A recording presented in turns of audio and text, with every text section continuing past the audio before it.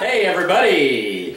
We're here recording 366 tunes for the leap year of 2020. We got a good one here. It's called The Blind Man's Reel. It comes from Don Messer. I got good help from the Hillbilly Diaspora Contra dance band Backline, I could say.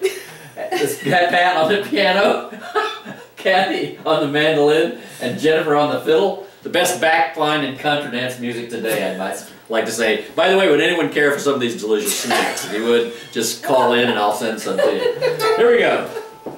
Not too fast now.